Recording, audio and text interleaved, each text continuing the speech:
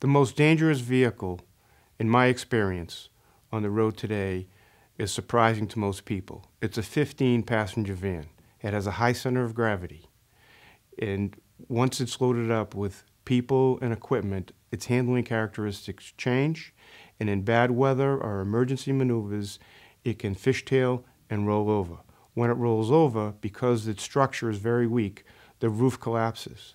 When this happens, the injuries can be devastating, especially with 15 people. You have brain injuries, spinal cord injuries, paralysis, and death. Most people don't realize it. These vans are out there. They're used by schools, sports teams, hotels, livery services. People ride in them every day, and they're completely unaware of the magnitude of the injuries that can occur in one of these vans.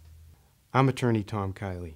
I've been representing the seriously injured and their families in Massachusetts for over 3 decades.